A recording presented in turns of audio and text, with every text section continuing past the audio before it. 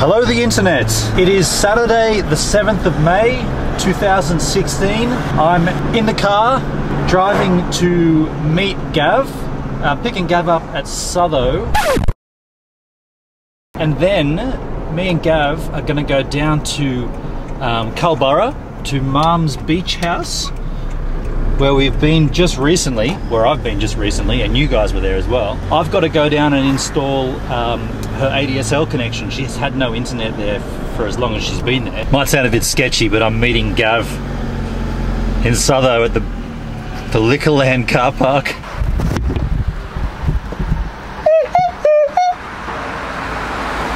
Yeah, it's you. I was just checking it wasn't someone else doing that sound.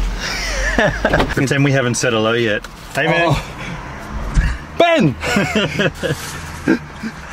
Is that it? That was a vlog hello. I'd already said hello to him. Does that count? Look at that. That was my acting skills to the forefront. It's right about now. I wish I wasn't driving.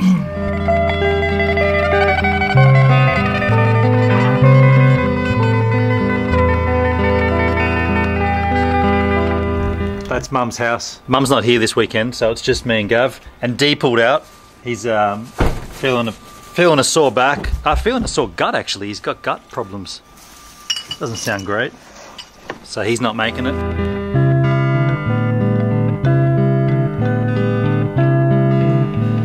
Let's get to the beach. I was only here like 2 weeks ago. Didn't think we'd be coming back this quick.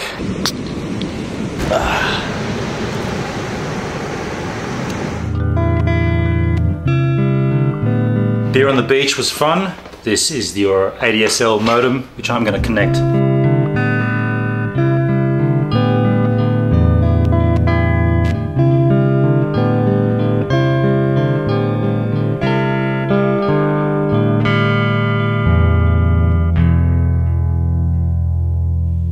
This is a brand new connection. You've sent all the kit out. You've labeled everything correctly. You just haven't done one thing. Made sure the connection works, which is kind of fundamental to using the connection.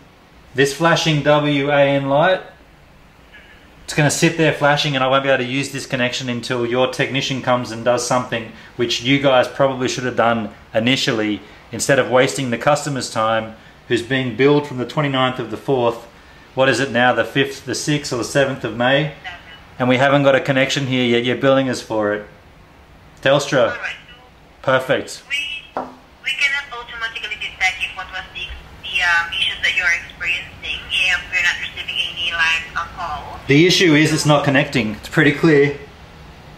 Anyway, we're going around in circles here. We're going around in circles. I just want you to understand that you should not be billing us for a service that we're not getting. And I think you should have your technician escalated so that they can come out here and resolve this ASAP. Yeah, I'll put a note again on your account regarding with the adjustments on your billing.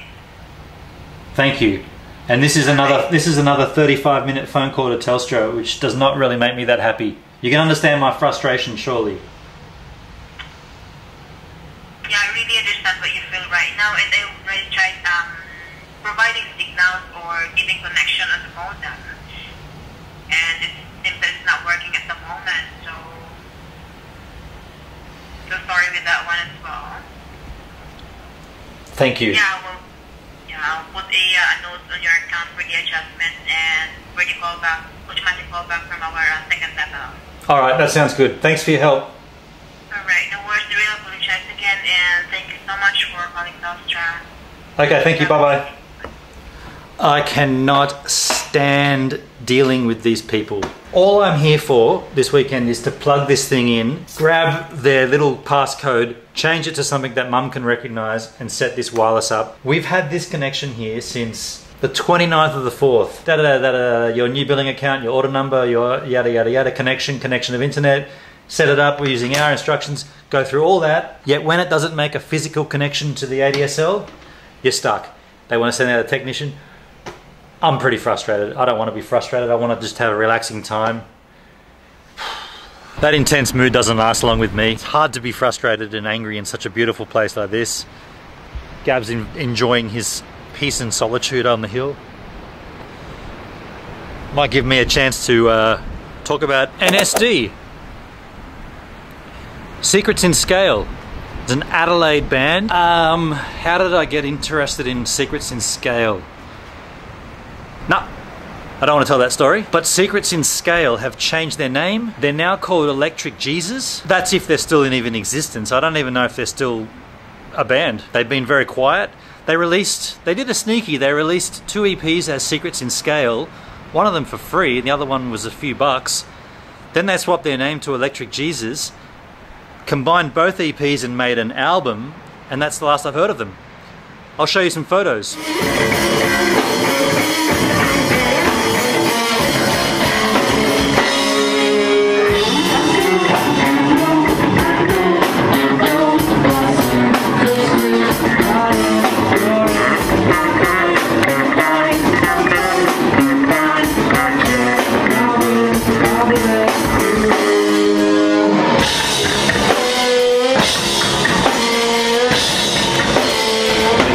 Nuggets, like get up and do some big walks in those national parks, because hiking's not going to get much better, is it? Gab's talking about Canada. No, I wasn't. In 2 months we're going to Canada. I don't know everything. And You're right, man. 2 months time we'll be in Canada, trekking along, drinking whiskey, looking at huge mountains. But right now we're just kicking back here, and it gives me an idea, a message in a bottle idea. There's an ocean right in front of me. I've got a bottle of rum that's empty, almost. And I plan on setting a message into the ocean. And I will tell you... AKA littering. Yeah, littering. Social science is what this is. But I will also tell you that a message in a bottle from a recent episode actually got found.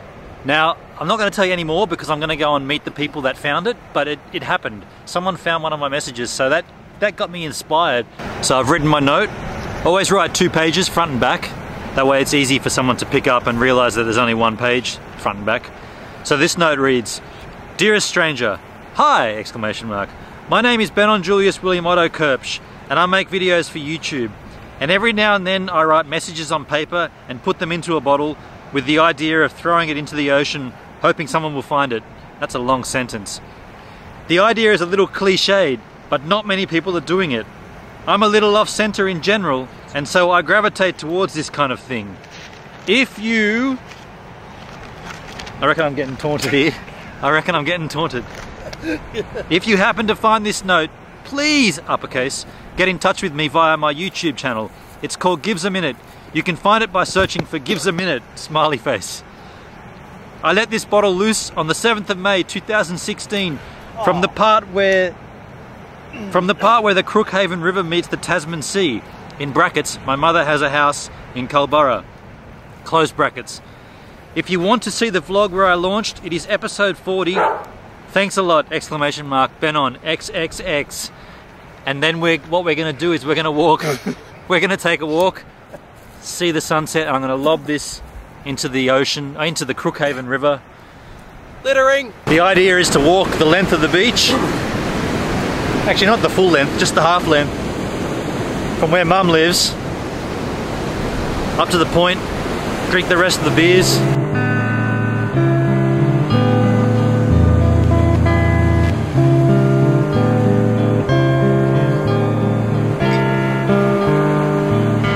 That would be the walking track. That sign, a bit misleading. It should say track you can walk on, because the track is not moving. We're at a point now where A, we need more beer, and B, stroke of luck, that's Grenville Point there, and this is the Crookhaven River, and I'm going to do a message in a bottle. The tide's going out, the water's actually sucking in though. So this could end up anywhere. It could end up down there at Grenville Point, who knows. I've already written my message, I've read it to you. I brought a bottle here, Negrita Spiced Golden Rum. That's a lid. Where's my message? My message is here. I'm going to put this in the bottle. I'm going to get that off there for a... get that out of there. That's a big stick. We're going to spend 3 weeks together in Canada. Who's going to annoy who the most? We're cousins. This is not a problem. That's not relevant. It's going in.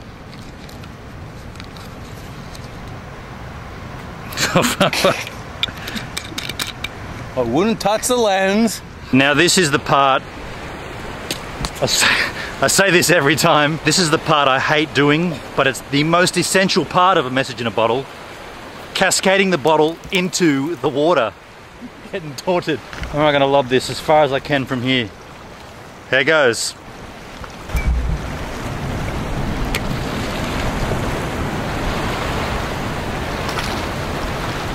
It's the next day. The ADSL still isn't working. They said that it possibly might, the technician might be able to do it, you know, in 8 hours time. It's been well past 8 hours.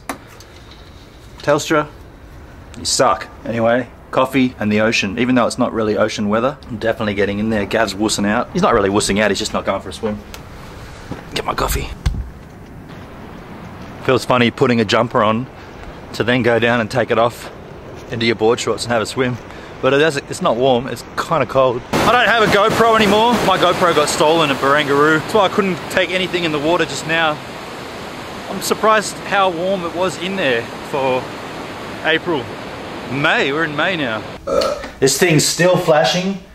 Still no internet connection. What is it now? 10 past 10. Telstra told me that between the hours of 7 and 9 AM this morning, a tech would ring me. I didn't get a phone call from Telstra. I didn't get any notification from Telstra. This thing is still sitting here without a connection. Mum, I'm really sorry. The whole point I came down here this weekend with Gav was to set this up for you, and I'm gonna be leaving without it set up. You're not gonna be able to work out how to do this when you come back down. I'm really sorry about that, but it was Telstra's umness, not mine.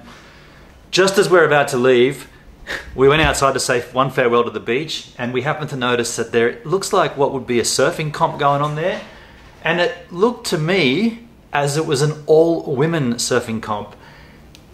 Off to the side of the surfing comp, there looks to be a bikini comp. So we're not going right now, we're going down to that beach to hang out with bikini models in a bikini comp. Oh, that's we're out of time. Hey, thanks a lot for checking out Gives a Minute, my YouTube channel, the one you just watched.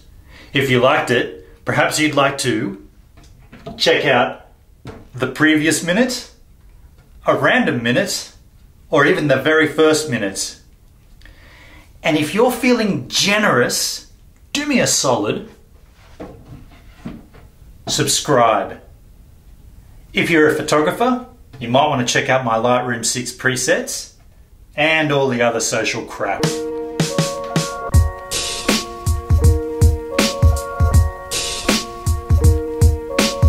That was a long pause. See ya.